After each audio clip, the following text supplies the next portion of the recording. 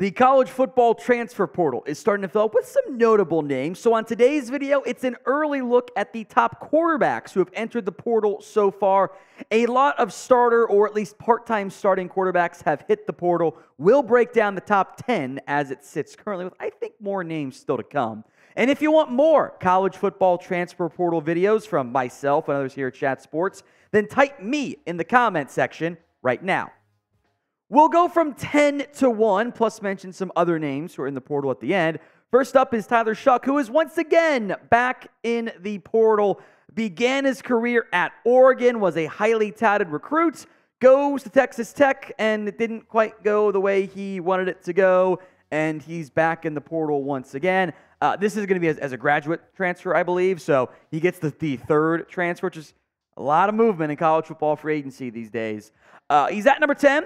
Was a touted recruit coming out of high school, but has not lived up to it at all thus far. G5 might be his best path. All right, next up is Mitch Griffiths out of Wake, another starting low-end Power 5 starting quarterback who's in the portal. The numbers are okay. Under 60% completion percentage, 11 TDs. I don't think Wake was in a very good spot this season, so I'll give him some benefit of the doubt. Mitch Griffiths makes this list over a bunch of other, Power 5 starting quarterbacks now in the portal. Noah Kim was a part-time starter for Michigan State. He gets in there. UConn's quarterback, that's G5 is in the portal. That's Zion Turner. Minnesota's quarterback's in the portal now, too. So there's a lot of guys who are hopping in right now. Number 8 is A.J. Swan out of Vanderbilt. Some would argue the Commodores made a mistake benching him this season. Not that Vanderbilt was playing all that great anyway. The completion percentage is not great, but compared to some others on this list, 22 touchdowns is at least somewhat appealing over the course of his career. There's some good size there. So it is a player to at least make note of as he enters the portal. Another that's kind of all a similar group, right? Low-end Power 5 guy getting in the portal. Brendan Sorsby out of Indiana as that team makes a coaching change. He now hops in the portal, does offer some running ability, almost 100 yards, despite maybe not the best quarterback play or offensive line play, I should say, this year. 19 touchdowns, 5 interceptions. Honestly, until we get to the top 3, maybe the top 4, I don't love the quarterbacks currently in the transfer portal. I think we're going to get some bigger names in the coming days and or weeks. Now, shout out your favorite team in the comments section. Who is repping their fandom the best right now? It's the pinned comment on today's video. So if the ad comes here on YouTube, take advantage of it. Head down there and let me know.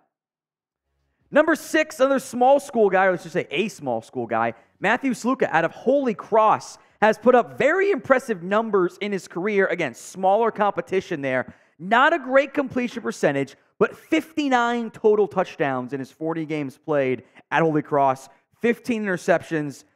We are now in kind of the intriguing young small school recruit phase. At number 5, again, I don't love any of these guys quite yet. I'll go with Sam Leavitt, the other Michigan State quarterback. We did mention Noah Kim now in the portal. Reason why he's on here is he was a 4-star recruit last cycle. 312 overall, the number 21 quarterback. There were some outlets had him in the top 150. I think On3 had him up there pretty high. Number 1 out of Oregon. So there is some interest. There should be some interest there. Wouldn't be shocked if he went back to Oregon State, maybe. They're maybe going to be in the market for a new quarterback. Washington State could stand out since he's not in the portal yet. But I would not be surprised if Cam Ward once again hops in. There's been some alleged buzz out there that he's getting the tampering offers already.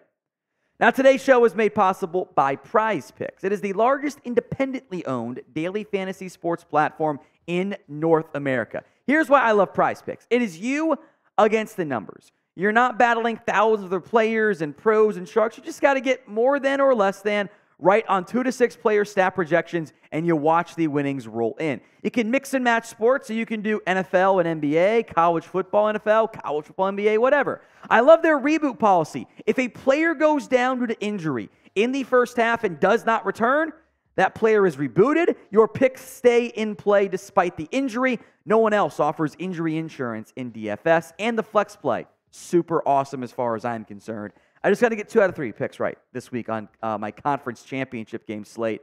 Give me at least 2 J.J. McCarthy touchdowns, more than Troy Franklin receiving yards. He's electric. And more than Jalen McMillan pass or receiving yards in what could be a Pac-12 shootout. Head over to prizepicks.com/CLNS and use code CLNS for a first deposit match up to $100. Link will be in the comments section and the description of today's show. That's prizepicks.com/CLNS and use code CLNS for a first deposit match up to $100. Now to some of the more intriguing names, and one you probably don't know of very well. It's New Hampshire's Mac Brosmer, who has put up very good numbers for a smaller school and is already drawing some notable interest. Most notably, Minnesota is in the mix for Max Brosmer. 62% completion rate, 68 TDs, 25 interceptions. The Golden Gophers trying to kickstart their offense with a more experienced quarterback. I'm always intrigued by those lower-level quarterbacks making the jump up. It's a big jump. We have seen some guys have success in the past. Time for the big 3 who are currently in the portal. Again, I think we might get some more in the not-too-distant future.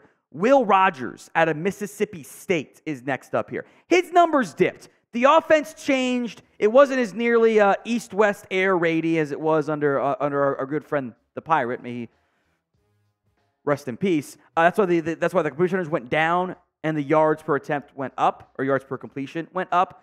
But the touchdowns also plummeted this past season. If you want to have a quarterback that has shown he can sling the football around, as long as there's some better playmaking ability, I do think Will Rogers stands out as a very viable option for teams. So, you've seen teams like Kentucky, for example, add transfer portal quarterbacks. They did it with Devin Leary. Would not be that surprised if they went in a similar direction or someone in that Kentucky-ish range this time around.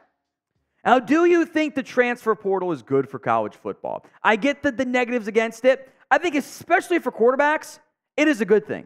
Think about your Heisman Trophy favorites this year. Michael Penix, Bo Nix, Jaden Daniels, not necessarily in that order. All 3 guys were transfers, and they benefited from the portal. So it might be better for the players than it is for some of the individual teams, especially some of the smaller teams. But I do think players, it's absolutely a good thing. But what do you vote for? Y for yes, N for no. Let's go to Tyler Van Dyke out of Miami. He has been a challenging player for me because I loved what I saw back in 2021.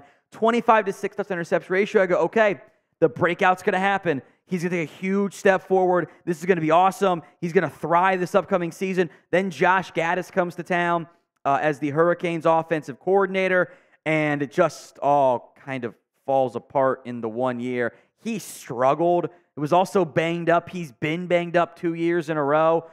Wasn't that great last year. Played better at the beginning of the year. Got nicked up again. Left some time. Got injured. Subbed back in for that brutal injury that the backup suffered. It's just he tricks me.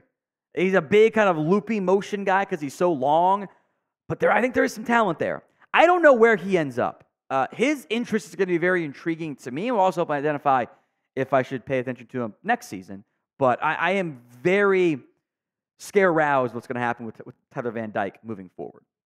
Now, we will have you covered on all things college football here. Transfer portal, recruiting, etc. Playoff rankings, too. Hit that sub button so you don't miss out. YouTube.com/chatsportstv. Number 1, though, is Will Howard out of Kansas State. The Wildcats do have a young, intriguing quarterback. I think they want to give some playing time to. But Howard will draw interest. He played quite well this season. He offers some dual threat ability. Put into a tough spot back in 2020 and 2021 to a certain extent.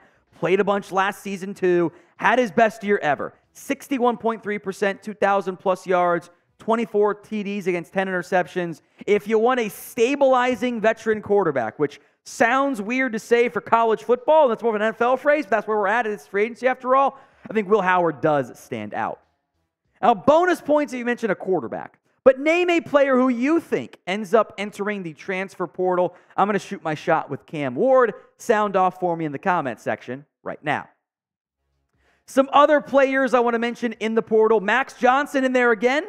Never thought he was that good, but he could probably go start at some G5 or something along those lines.